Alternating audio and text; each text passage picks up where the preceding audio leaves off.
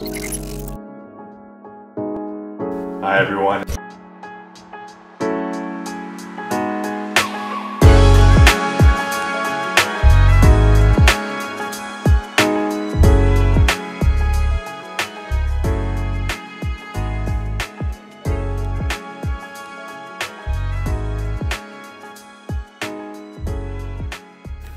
Hey everyone, it's Dr. Chuk from the Toronto Concussion Clinic, and today I'm going to show you another exercise on visual processing called Tangrams. It's actually a pretty challenging exercise, and so there might be some simpler ones for you to start with. Basically it comes with these patterns here and these little shapes, and you have this little design book. And you basically, you can thumb through them and see all these different designs, and the solutions are on the other side of the cards. And there could be other ways to solve it other than what the solution card shows you. And they're pretty challenging. So like, look at this one here. So you have to kind of get an idea of the spatial relationship between the arrow and the stem here and the arrow here. And you have to kind of use all of these shapes to make this, right? So like, if you started like this and you started like that, and you start putting something in the middle, how would you like use these also to fit? So, you'd have to be like, okay, well, in order to use all these shapes, I would have to bulk it up a bit, right? So I would bulk it up like that. Like that, and then you just be, okay, well the stem has to be a bit wider then. So it would be something like that, maybe. Something like that. And so on. And let's see. It would make sense to do this like that over here and then put these ones in between, but I have to admit, in the interest of time, I looked ahead and I saw that that's not the way it was done. So it was done, and like I said, there could be other ways to do it, but this is the way the solution is. So if you have the time, try to do it on your own, and you'll see the solutions like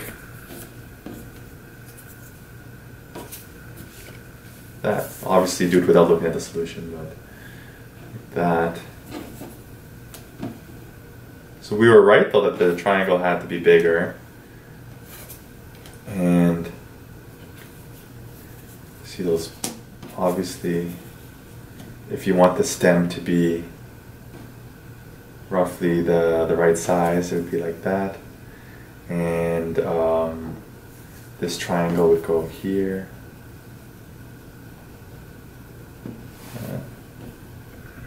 And then this one goes like that. Like that.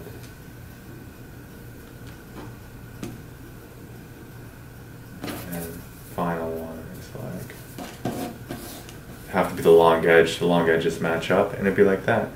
So I know we looked at the solution, but you could see how it would be challenging to do it on your own, and you would have to really use a lot of visual processing skills to compare this edge to this edge, and also compare the proportions of the head of the arrow to the stem of the arrow, and be able to like geometrically place these in a way that they can fill that pattern over here.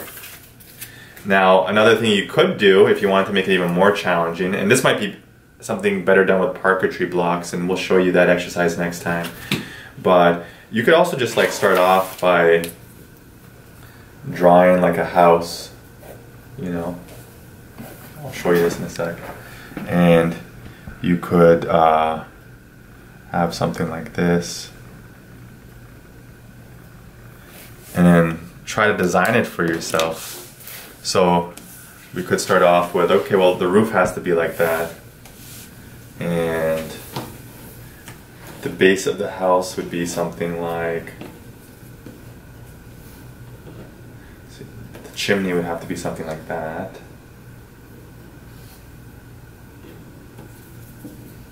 That's not the right size.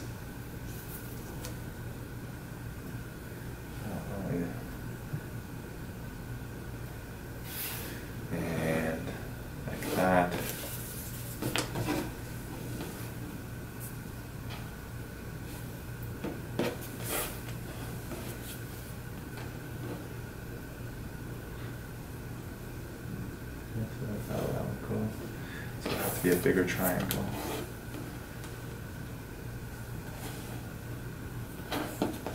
The long edge.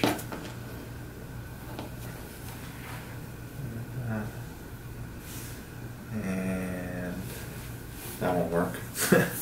Tried. And let's see. Okay, we can get the house like that. And we're pretty close. Now how are we gonna get this to the only way I can think of is like that and like that. You can see that this chimney is too big, and you know, obviously it doesn't look like we have the right pieces here to do that, but the task is really just to train and to practice these visual spatial type arrangements in your head and practice that. Obviously they've already done all the work for us and they figured out what kind of things you can actually do. But you can come as close as you can and you start to realize, you know what, it won't work. And as you practice that, usually after a week or two, people start to be able to put it all together in their heads. So you can still train even though this is too hard for you at this time. You can start with something easier, and if you don't get it perfect, and if anyone knows a solution to draw this using these without cutting this, feel free to let us know. But I'm not sure we can because we have to make it this thin, right?